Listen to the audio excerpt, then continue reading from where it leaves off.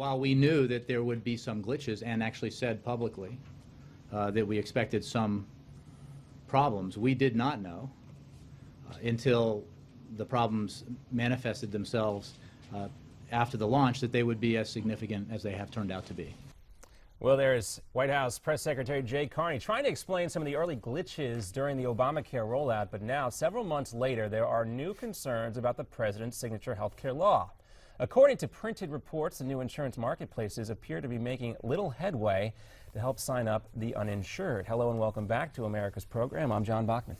And I'm J.D. Hayworth, and we are so pleased, John, to be joined on America's Forum this hour by Newsmax TV correspondent Morgan Thompson. Morgan, we are glad to have you here on America's Forum, and we have been talking about Obamacare and, dare we call them, the ills affecting that program. Thank you, JD. Well, yes, we have. And it was the central goal of Obamacare, getting health insurance to those who had previously been uninsured. But according to a couple of surveys, this is not what is happening. There have been 3 major changes in 3 weeks. This week, administration officials said that people could keep for 3 years health benefits with plans that do not meet the law standards.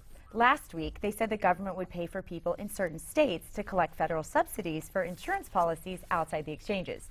2 weeks before that, they gave medium-sized and large employers 2 additional years before they must offer coverage to their full-time workers.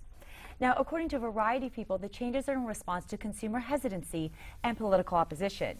The rule changes have postponed or changed major aspects of the law. Well, this paint by numbers, change the law as you go, and of course earlier this week we just heard another change being proposed by the president. Is this just going to continue ad infinitum? You know, I think it is, and the sign-up period is over in 3 weeks, so I have a feeling we'll be seeing yet another change. Most likely they're going to extend it because they have not received the people signing up the way they expected. Now, I know that having served 12 years in Congress, my mathematical skills are a little suspect, but let's see, over 300 million Americans, and thus far only 4 million people signing up? You know, that's true, and well, the interesting thing is they can't really quantify. There is no way to measure who really is signing up, and the really interesting thing is the main goal of Obamacare is to sign up the young and healthy, because that's going to help defray costs for the elderly and sick, and that is overwhelmingly not happening. The least percentage of people are the young and the uninsured. So I'm wondering, are we going to keep seeing premiums go up?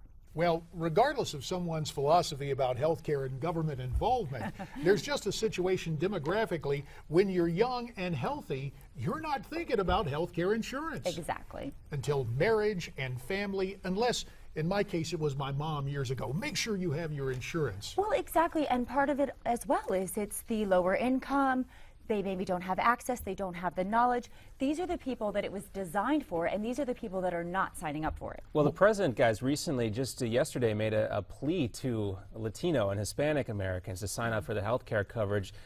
Don't know specifically why he did that, but you know, we're looking at the demographics and the people that are needed. Obviously, he's trying to get more people who are not currently insured to sign up for health care. But is there any proof that this particular demographic, the Latinos that he's reaching out to now, is going to help with those enrollment numbers? Well, you know what's curious? You think back to a State of the Union message a few years ago where Congressman Joe Wilson of South Carolina very vociferously objected, saying it was a lie when the president said that illegals would not be covered.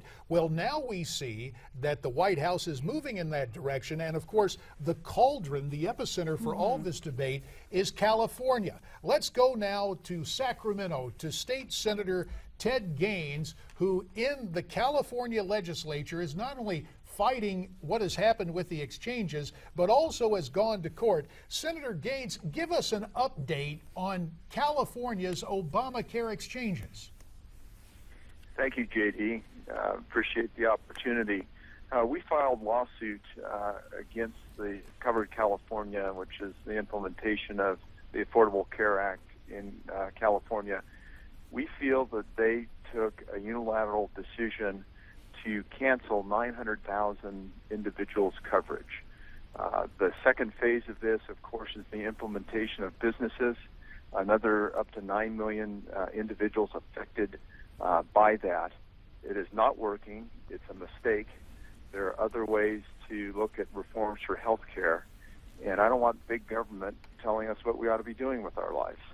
So now you guys are going to court. Do you expect to have success there? Because given the decisive Democrat advantages in the state assembly, I would think that politically this is an uphill battle for you, Ted. Well, we thought the court might be an opportunity where, given a good judge, you can take a look at the Affordable Care Act and how it was written. And if you take a look at the decision made by Covered California not to extend coverage for a year for individuals, we felt that they did not have the authority to do so. The second element of this is the financial perspective. We don't think that they have figured out how this is going to be funded. Covered California is projecting a $78 million deficit in budget year 2015-16. Tell us how we're going to make up that difference. Are you going to increase our taxes? Are you going to increase policy fees? Are you increasing premiums? And people aren't signing up in the numbers that they anticipated. I think we had a better system before we even entered into the Affordable Care Act. We can look at some reforms. I'm open to that, but we don't have to have a mandate. We don't need big government creating another bureaucracy. So we're saying this is a policy that is evolving, as we're saying the laws keep changing week by week. We keep getting new revisions. I mean, don't you think that might be covered? You keep talking about revisions. Perhaps this will work itself out. Well, I think we have to go back to square one and figure out what do we need? What are the elements of healthcare where we have problems? I think pre-existing conditions is one area, but we can do that in the private sector. We can set up a special pool. It might have to be subsidized, but I think everybody that wants coverage ought to have the opportunity to buy coverage, regardless of whether you've had cancer in your past or not. When I take a look at individuals, I met a gentleman down in L.A. who makes $41,000 a year. He had an individual plan. He was paying $157 a month. That plan got canceled. He had to go into the ACA. The quoted premium was $300 a month. So he couldn't afford it. Now he's without care. So in your opinion, where do we go wrong? Do we just rush into Obamacare too quickly without research? Or, I mean, where do we go wrong with all of this? I think it's a sign of government bureaucrats who have never seen how the private sector operates, trying to implement something within a marketplace. And it just doesn't work. If you want to make changes, let's take a look at making changes within the framework of the private market. And we know the private market is more efficient than government. I've been in an elective office for 12 years. I've seen the waste, and it just isn't the right solution. The solution is working with the private sector and figuring out how to solve the challenges that lie ahead for health care. Ted, and we very much making adjustments here and there. We'll have to leave it there, State Senator Ted Gaines. We want to thank you very much. And Morgan, we're very pleased to have you, and we know you're going to stay with us for the next portion of the program. In the meantime, your chance to reach out to us. We'd love to hear from you via social media. Tweet us your questions at Newsmax TV, #America's Forum. Visit us at Facebook.com/newscast and send your email comments to connect@newsmaxtv.com.